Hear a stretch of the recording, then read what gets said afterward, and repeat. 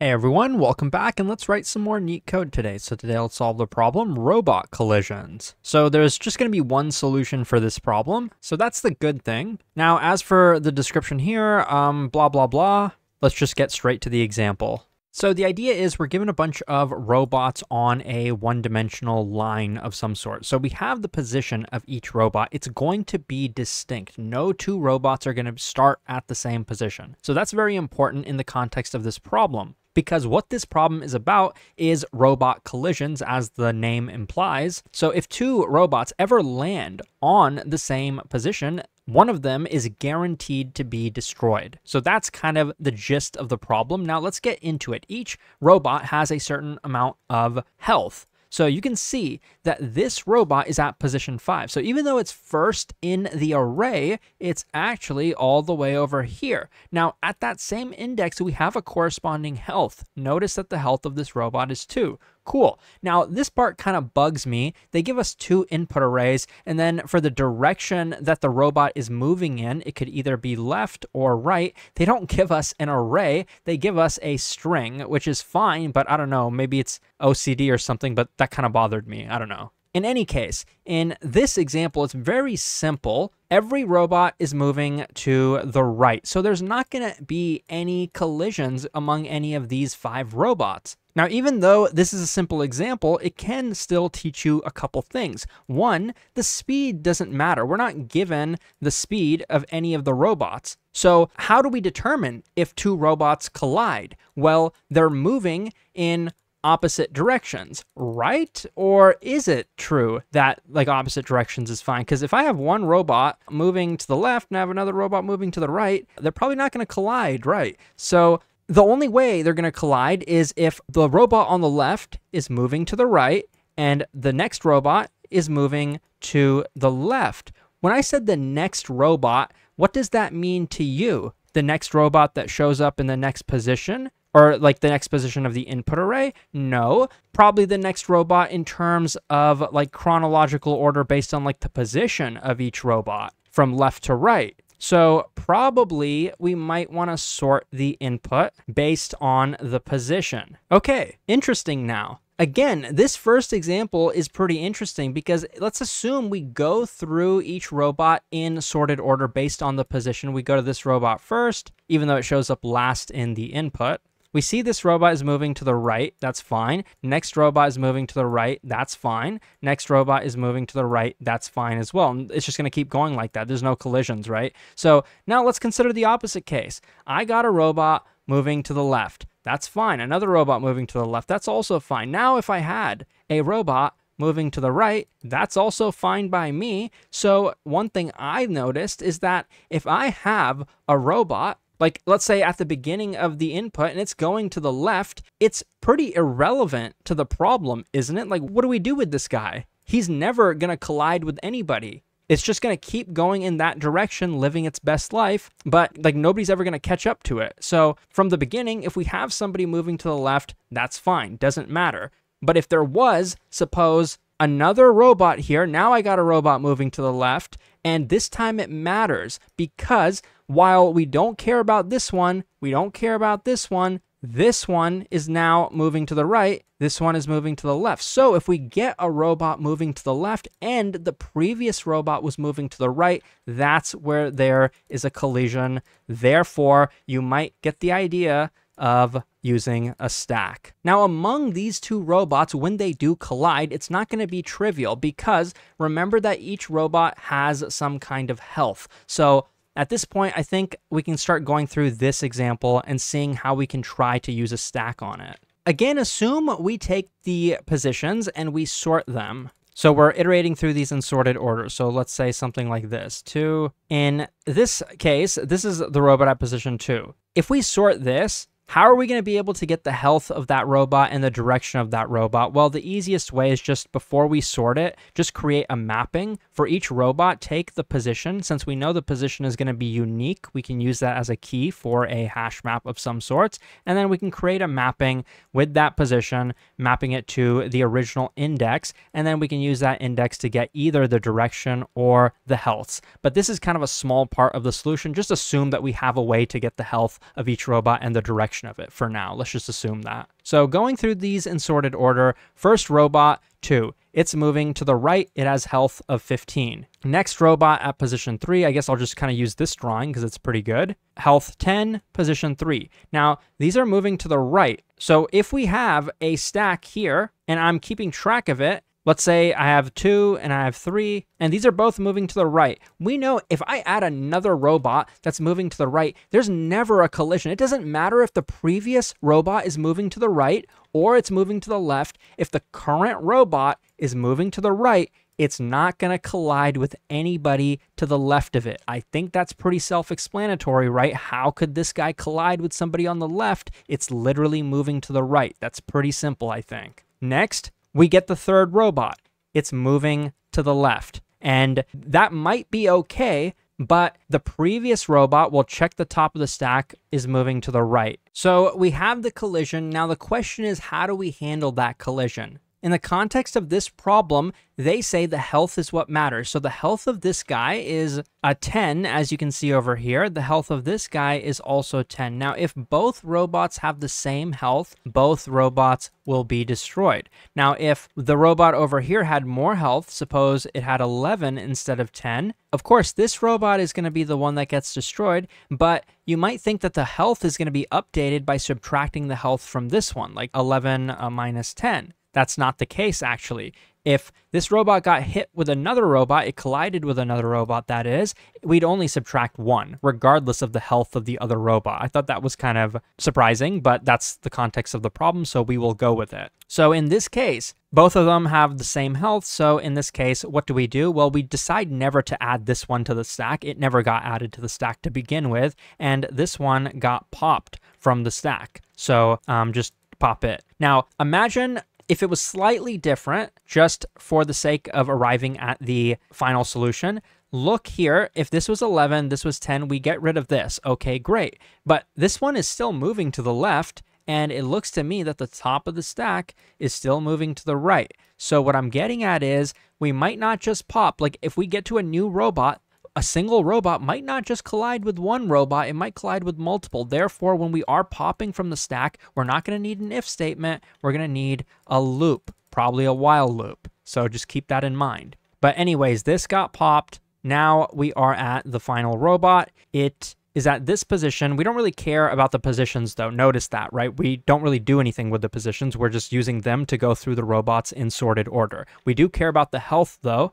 And we also care about, of course, the top of the stack. It's moving to the right. This guy is moving to the left. There's a collision, therefore. So this one, the top of the stack has a higher health, 15. So this one will never be pushed to the stack. The way we're going to code this up is by popping this from the stack, seeing its health is 15, subtracting that by 1. So now it's going to be 14. And then we're going to end up adding it back to the stack. Now, I think we're pretty much ready to code up the solution for a hard problem. I think this one is somewhat approachable. Not saying it's easy. Don't be confused. Just because I can kind of make it look easy doesn't mean it necessarily is. But in terms of complexity analysis, recognize that we go through the inputs. So we always knew it's going to be at least big O of n. But we did do some sorting beforehand, so it's going to be n log n. Now, the two data structures I'm going to use, of course, the stack, and I mentioned earlier at the beginning that we are going to have some sort of mapping from the positions to the original indexes so that we can get the direction and health of each robot. We'll do that before we sort the array. Now, one tiny last thing that maybe I shouldn't mention immediately, maybe I should save this for later, but I think I want to just mention it now. If we started with a robot that was going to the left, didn't I say that that robot would never collide with anybody? So, I mean, we could add it to the stack, but there's no need to. In the previous simulation I just ran, we ended with one robot and the robot's health was 14. What we want to return, I should have probably mentioned, is the health of each remaining robot. But not only that, we want to return it in relative order that the robots appear from left to right. So if there's only one robot, it's just going to be 14. Imagine there were two robots left. Imagine it was these two robots that are left. We'd want their healths in relative order. So 15 would go first, 12 would go second. This would be the output. So that's something, again, we'll be able to do with the index map. We'll just get all remaining robots that have a health that is greater than 0. What I was getting at earlier is if I have a robot at the beginning, the stack is empty, and it's moving towards the left. It's not colliding with anybody right now, therefore it's never going to collide with anybody. So what I'm going to do is actually just not add it to the stack. We can skip doing that. It might seem like a small thing right now, but it does make the code slightly easier. I'll show you both variations just to prove it to you. I want to quickly mention that before I started recording this video, I was actually working on a Python for Coding interviews course. I'm only showing this to you right now because I'm literally going to be using these techniques that I've been adding to this course, like literally right now. I'm going to be using several tips and tricks. If you want to see all of them in one organized place, check out this Python for Coding interviews course. It'll be released in a couple days. Okay, but getting into the solution. Remember how I said we were going to sort the input positions, but before we sort it, we want to have some mapping. We want to preserve the original index of each position. Now, we could do that with like a regular loop, but Python has something called dictionary comprehension, so we can actually do it in a one-liner. So what I'm going to say is for I in range, or actually, I think there's a better way, and I think I also cover this in my course. So for IP in enumerate, the positions. So this way we get the index and the position. We want to map the position to the index. So very clean, nice code here. Can't really do this in most languages, am I right? Now getting into the stack portion, we're going to declare a stack. It's initially going to be empty. It's going to store the positions. Actually, on second thought, I did mention that the positions are never going to be used, so it probably makes more sense to just store the indexes. Let's try this, actually. Now I'm going to go through each position. This we have to do. We have to go through the positions in sorted order. And actually, the easier way to do this would be something like this, if I just make this sorted. So this will actually create a sorted copy. But still, we'll need this mapping up here. We'll need to be able to map this position to its original index. But now, let's get the index, because it's going to be needed, because we're going to be appending the index to the stack. So let's use that index map we have up there. Now, remember there were two cases. The direction, that's what matters in this problem. So up above, we can check using the string that was given to us if this is equal to R, because if it's moving to the right, it's not going to collide with anybody to the left. Doesn't matter what direction the robots to the left are moving in, this is not going to collide with them. So we can just go ahead and append it to the stack. Otherwise, we got a robot moving to the left. How do we know if it's going to collide with anybody? Well, while the stack is non-empty and while the direction of the robot at the top of the stack, so let's get the top of the stack like this, -1 of this stack. So that's the index. Then we get the direction of it. Now, if the top of the stack is moving to the right, and remember, our current robot is moving to the left because that's the else case, then we want to start doing some stuff while this is the case. So we don't know immediately here which one of the two robots has a larger health. So we can't just do that in the if statement because there's going to be a bunch of arithmetic going on. We're going to do that inside of the while loop because we might have to subtract from one of the healths. So I'm going to, in here, I'm going to pop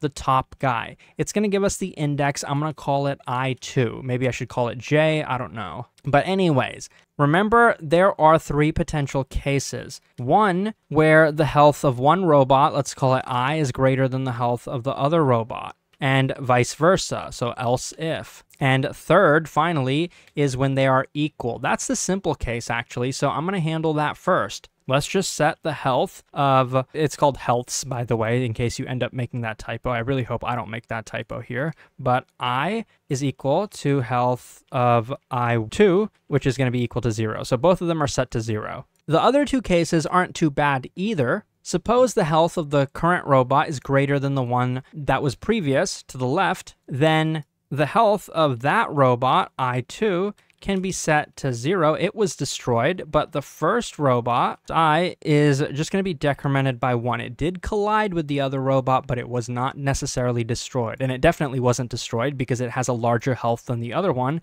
So yeah, we only decrement it by 1. And we assume that this robot had at least a health of 2, because I think every health is going to be guaranteed to be positive. Now, this case is going to be very similar. I'm going to go ahead and copy and paste this. So it's going to be the opposite. So this one is going to be set to 0, and I2 is going to be decremented. And I should probably change the direction of this as well. So this is when the other robot was larger. So this robot was the one that got destroyed. This is pretty close to the final solution. Maybe this is what makes it a hard problem. It's kind of subtle, but we're missing something here. Imagine we have some robots moving to the right like this, and then we get a robot that moves to the left. this one. Suppose both of them collide, suppose both of them are destroyed. That's very simple, right? It looks like our code is going to handle that because this guy gets popped, and I don't think I1 ever gets added in this case right now. So that case is simple. But what about the other case? What about when the left one gets destroyed? Well, it looks like our thing is kind of handling that too. This one is going to get destroyed. Our loop is going to keep going because the top is still moving to the right. But what if we deleted all of them? Well, in that case, after all of this is said and done, when the loop is finished down here, we should say something like if healths of I is greater than 0. In Python, you can just say if healths of I. If that's the case, let's go ahead and append it right at the end. So here, we'll go ahead and append index I. Now we handled that case, but there's one other one that we did not handle actually. So these two collide. Suppose this one gets destroyed. Boom. This one stayed alive. What are we missing in this code? Well, that case was right here. The top of the stack was bigger, so the current robot got destroyed. Well, we popped the robot to the left, right? We moved this off of the stack. We should probably add it back to the stack if this is the case. So in that if statement, I'm going to say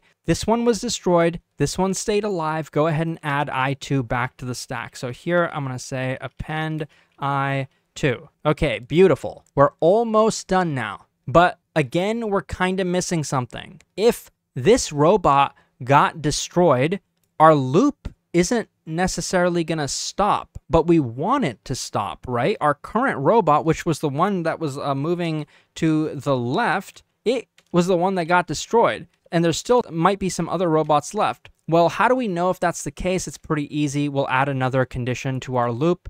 We'll say and health of I is greater than 0, or we can just say healths of I. So now we finally have pretty much everything. Right at the end, what we want to return is the healths of the robots, and we want to do it in relative order. So let me do something clever. Kind of like how I did up above dictionary comprehension, I can do list comprehension down here. So for every health in healths, I'm going through these in order. Notice that. If the health of a robot is greater than 0, notice that we did modify the healths as we went, so we'll know if they were set to 0.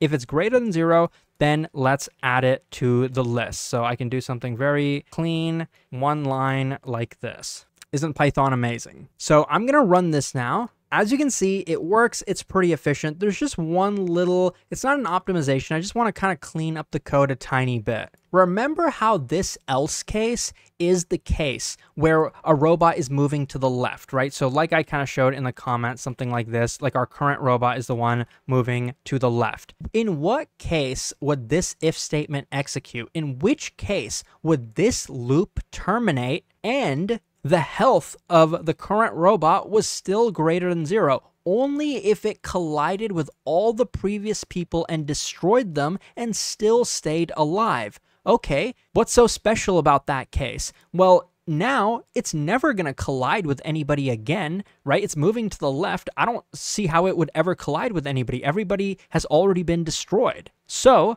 we don't need this if statement down here. I'm going to get rid of it. And I'm going to go one step further. If I remove that if statement, I'm basically saying we're never going to have robots moving to the left from the beginning of the stack. Okay, so we're only going to begin with robots moving to the right. That makes sense to me. And then if there is a robot moving to the left, it will either be destroyed or it will destroy all the other robots like this, right? Or it will be destroyed, maybe taking out some of the other robots in the process, but either way, our stack will look like this. What I'm getting at is we don't need this right here. We know if the stack is non-empty, the top of the stack is always moving to the right. In other words, every robot on the stack is moving to the right. Why would we have a robot moving to the left? I mean, I guess we could have a case like this, but why would we have that? Like I said, we don't want anything beginning that's moving to the left. So what I'm getting at is just get rid of this here as well. Not a big optimization or anything,